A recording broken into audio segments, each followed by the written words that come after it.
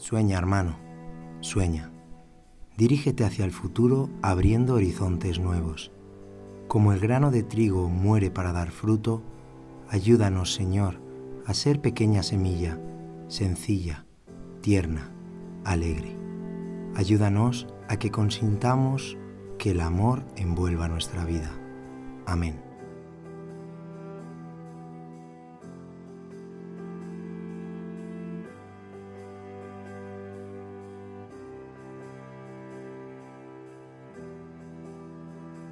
Actually, I had to do this thing where every time I get a pen and I'm kind of just hanging out, I write "Y" in the palm of my hand. And sometimes when I ask myself, like, oh, what am I doing? I'll look down.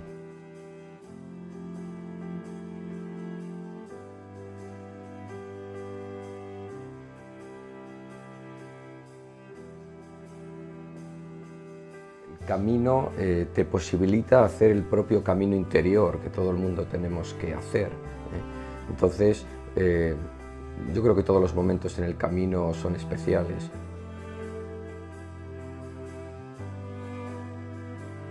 The support is always there, and it's nice knowing that even though they don't have all the answers, they know the right questions to ask.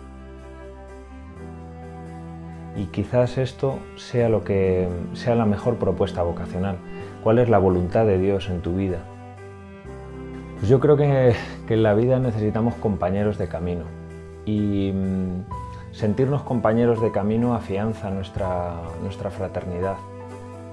Yeah, I think young people realize, if they're discerning well, that the brothers call you to be who you are.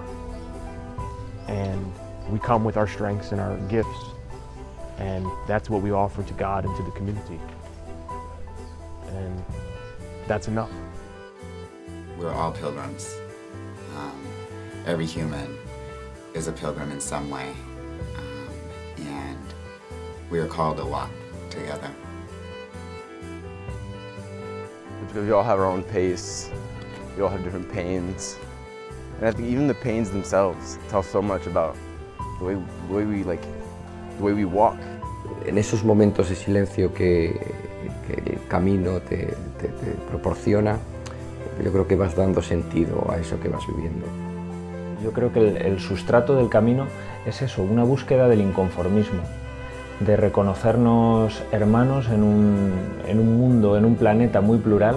Ser hermano es igual aquí en España que en Estados Unidos, que en Filipinas, que en Japón o que en Roma.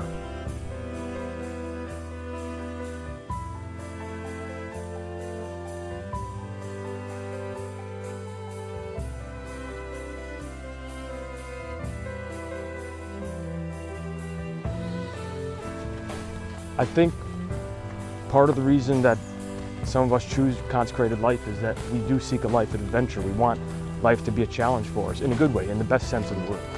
And when we choose that life, we don't get to choose the schedule in which the difficult parts will come. And I think part of this walking has been like that.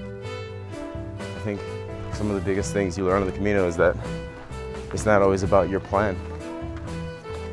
It's about opening yourself up to possibilities and to God and to just the trail and just pushing forward. Thank you for being with us each day. Encourage us, we pray, in our struggle for justice, love, and peace. We're completely blessed by the kinds of things that happen to us, even the difficult ones. But we only see that later on, because as the saying goes, the road straightens out behind us, not in front of us. And my experience has certainly been that in the brothers. The refrain that we used during a prayer, that nothing will separate us from God's love for us. And for some reason on the Camino, there's really not much more room for anything else that we tend to carry around in our hearts. The only thing that I felt that I was carrying, or that I continue to carry in my heart during this Camino experience, is Jesus.